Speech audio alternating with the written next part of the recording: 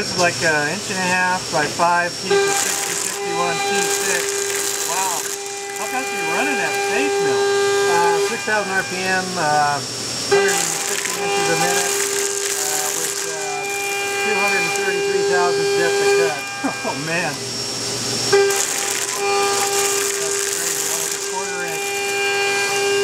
That's the way to move that metal.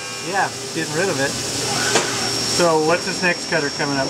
This is a 3/4 inch 3 flute. It's Carbide? Carbide, running 12,000 RPM, 700 thousandths depth of cut at 225 inches a minute. Man, that's scary. Look at that. I love this little Haas SS. Look at that. Wow. What kind of loader are you getting on that cutter? There in the corners it's going 200%. 200%. Oh my God. Wow. That's pretty cool. 30 horses, 200%. Man, those jaws really hold, don't they? Yeah. Keep in mind, it's just 60 thousandths of material it's holding on to. That's crazy. Man, that's going to save a lot of time on a bunch of our jobs, isn't it? Yeah, well. Cool.